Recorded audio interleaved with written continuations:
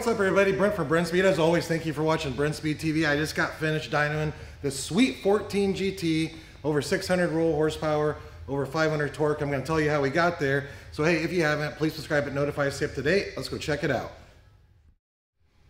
I already have Doug with me here in a second. We're going to go down and look at the engine compartment. But it's 14 GT, manual transmission, running 93 octane fuel. Doug, let's take a look. We did our Brenspeed 710R package, which is the intercooled Roush. 2.3 liter supercharger, you get larger fuel injectors.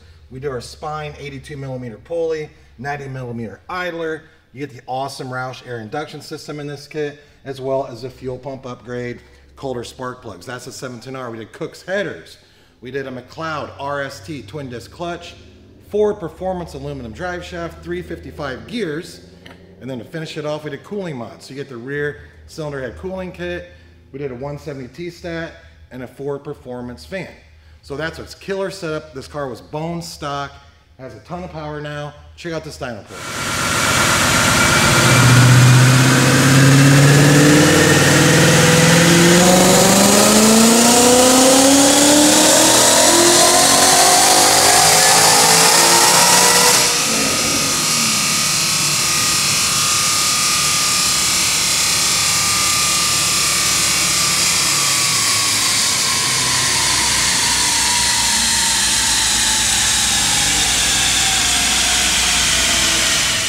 Before we look at the numbers, just a couple things. I know I just spit out all these parts. If you go to the description, open it up, I'll have links to everything I just told you about. You can read a lot more about it. And then, hey, what's it cost to build my Mustang? You simply email quote@brenspeed.com.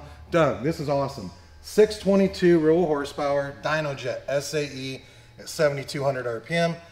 Torque's perfect, 524 torque, peaking at 4,500 RPM.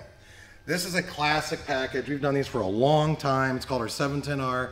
Maybe that's a little more power than you want. We have less power options. We call our 650R all the way down to what's a 626R. But in the description, you can click on that and read all about these packages. One more look, super clean, black 14 GT with the black wheels. I love this car. It's stealthy. Like I said, I was driving around bone stock before. Now we're over 600 rear wheel horsepower.